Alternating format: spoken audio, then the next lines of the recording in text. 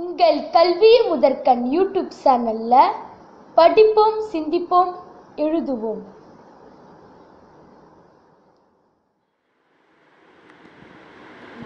Why do you think President Roosevelt said a good navy is not a provocation to war?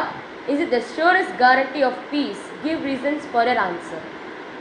A good navy is not a provocation for war, but the surest guarantee of peace. A good navy not only protects the coastline but also ensures that natural resources are safe.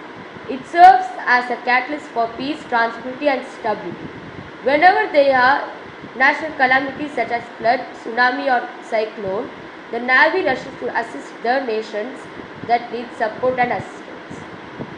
By providing humanitarian help when required, the Navy is able to increase the friendship of these nations and usher in peace, not war.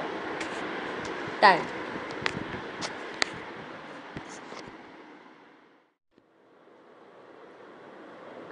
Two.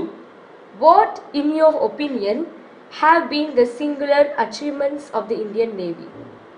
The achievements of the Indian Navy are Operation Sankalp and Mission Sagar.